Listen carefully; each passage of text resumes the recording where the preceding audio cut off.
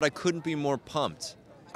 Because this has been such a long road for us, and we're so proud of this movie, and to be able to finally show it to people who are fans and non-fans alike, and get the reception that we've been getting so far, it's exactly what we had been hoping for. It's weird on like Twitter when nobody has anything negative to say. That's a really strange thing.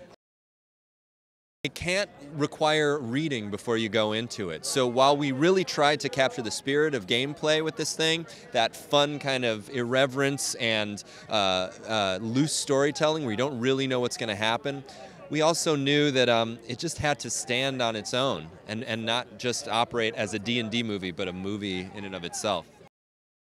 Chris Pine is a master. He really is, because he can juggle both the comedic side of things and the dramatic in a way that I don't know if any other movie star these days can.